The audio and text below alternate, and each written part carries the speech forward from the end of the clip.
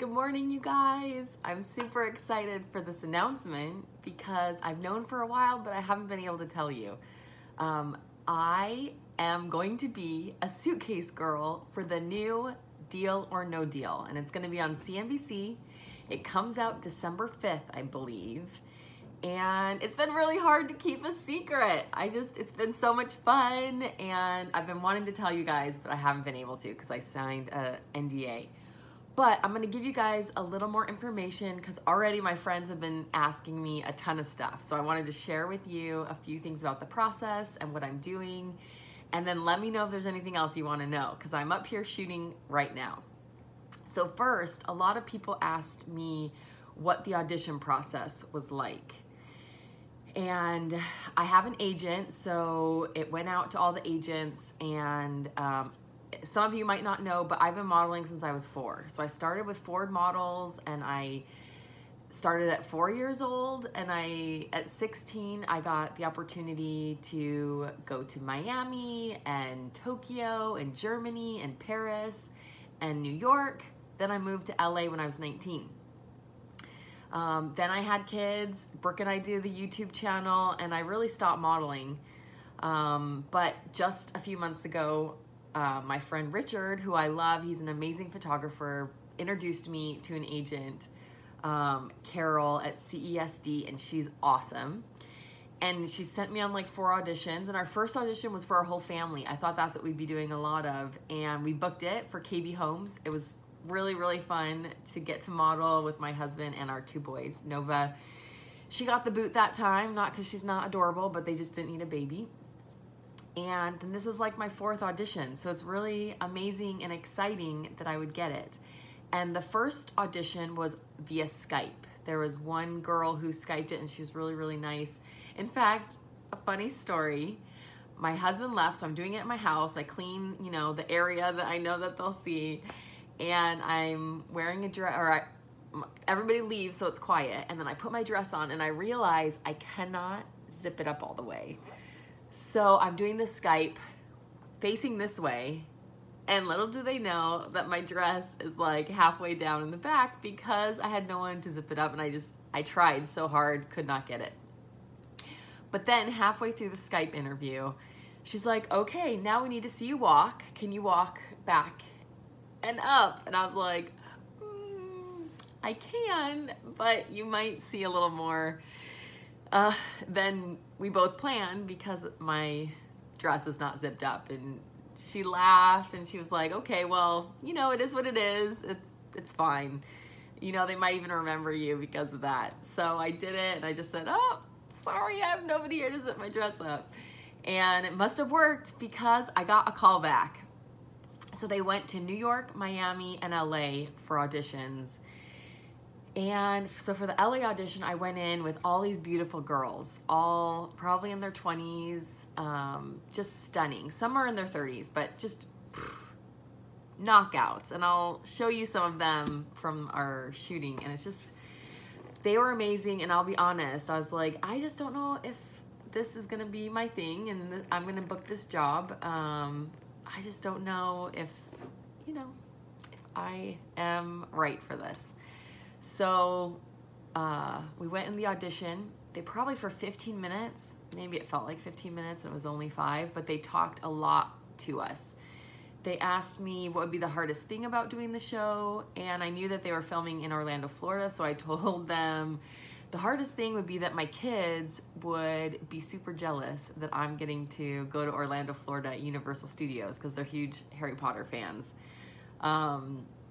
They also asked me what it would mean to me if I got to be on the show, and I really felt strongly that if I was going to be on the show, I think it would be really inspiring for me and to share with other women that even if you're a mama, I have 3 kids, and my body is not back to my pre-baby weight, that's okay. Like, our worth and our value does not just come from being super skinny, and that I would love to rep any moms out there who still have dreams, who still want to do fun, amazing, creative things. And I really feel strongly about that I'm here partly to let other women know that no matter what your size or what you look like, or how old you are, that you can still do amazing things. And I know I'm not ugly. We don't need to get into this on this video, but it definitely being here with all these gals that are just so gorgeous, and I see them take Instagram pictures, and the first one they take is just amazing, and I'm like, I gotta take like 10 to get a shot that I feel really good about, and I think I look my best.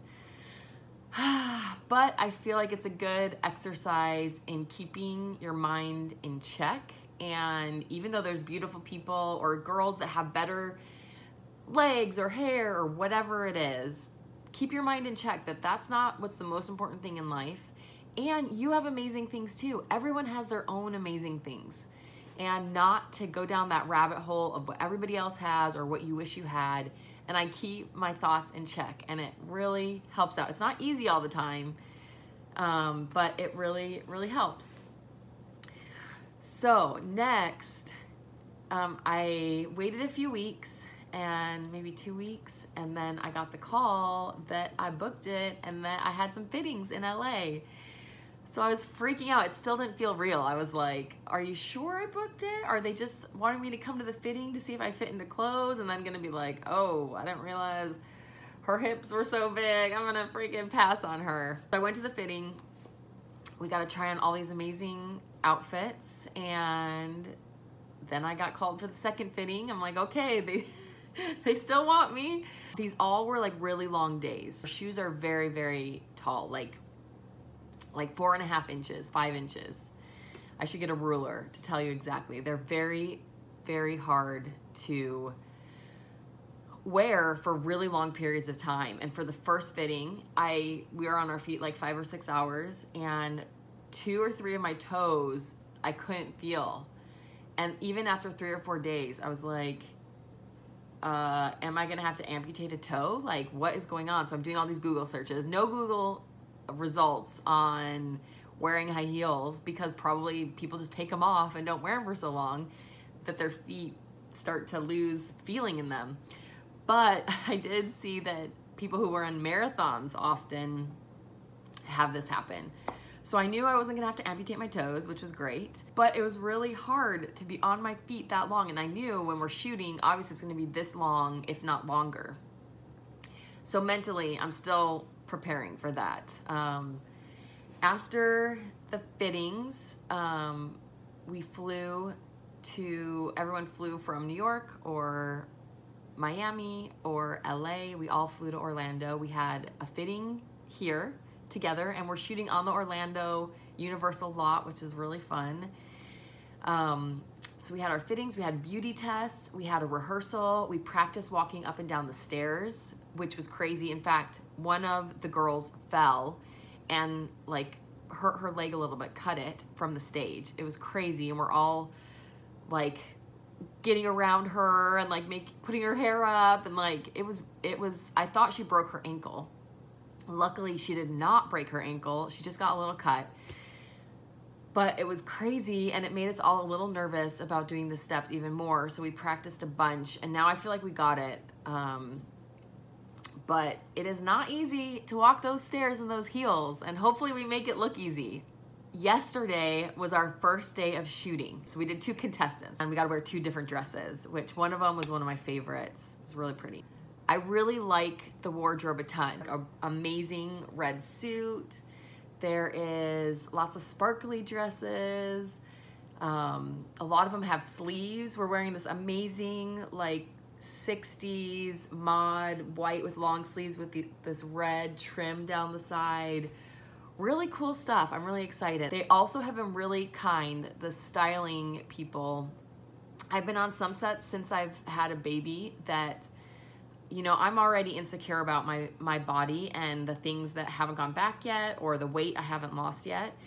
And I've had companies where their teams aren't kind. They're maybe, I wouldn't say they go out of their way to be mean, but they're not kind. And putting on clothes this team has been very kind. They've been very like, we're gonna make sure you look your best, we're gonna make sure you look amazing, and are very, very just accepting of everyone's bodies and wanting to make sure that we just look our best. So I really, really appreciate that. When we work with an amazing team that's kind, like that's another thing, meeting all the girls. There's 28 of us, 26 that have suitcases, and 2 girls that are amazing, that they are playing, I think they're alternates rather. A lot of you might be wondering if Howie Mandel is back. He is, and he is hilarious, and he's funny, and it's really awesome. I think people watch shows like this and they don't realize how hard it is to be just on and coming up with jokes on the fly. A lot of them are written into the script, but he also is just so quick-witted, and he's very warm. He lives down my street, which is awesome. I have some friends that live in his neighborhood. He's been married for 40 years. He's not like trying to hit on all the girls at all, but he's also very warm and friendly. So again, I think that trickles down into the whole cast and crew, that the creators, the producers are very kind and professional, so that everybody is.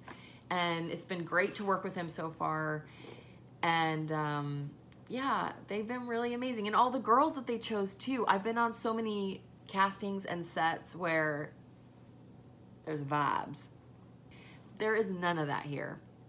In fact, I was a little nervous the first few girls that I met, and they all came up to me very confidently and shook my hand and said, hey, this is my name, what's your name? And so friendly. And I feel like I don't want to take that for granted, because not every set is like that, and it might get crazy. We're here for 30 days, which is a long time to shoot together.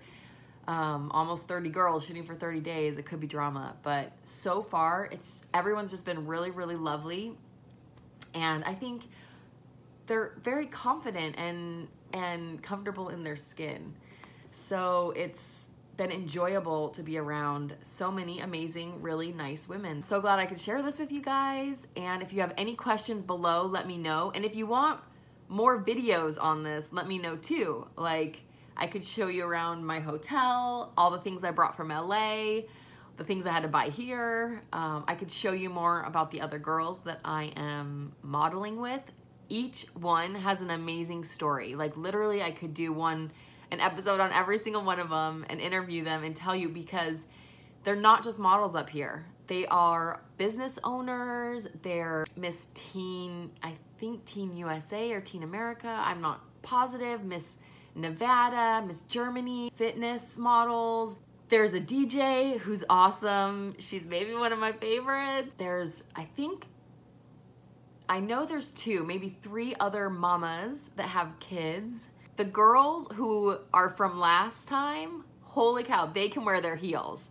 Like, I'm smiling on the outside, but on the inside, I'm like, I don't know if I can handle it. Pull it together, summer, my feet, they're gonna fall off. I can't handle it. But outside, smiling.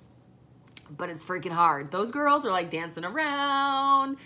Patricia's like jumping afterwards. And I'm walking like an old grandma, like, and she's got a few years on me, but she looks amazing. They all are so beautiful and inspiring. Okay, so I could do it on there. I could also try to get an interview with Howie if you guys want me to interview him on here. He's amazing. Maybe I could do it during lunch or something. He's awesome. Or some of the other crew and people who create the show, the behind the scenes people. The styling team's amazing. The makeup team's amazing. The producers are great. Let me know in the comments if there's anything specific that you'd want me to share. All right, you guys, thanks so much. Subscribe so you don't miss anything else, and I will see you guys later. Thanks. Bye-bye.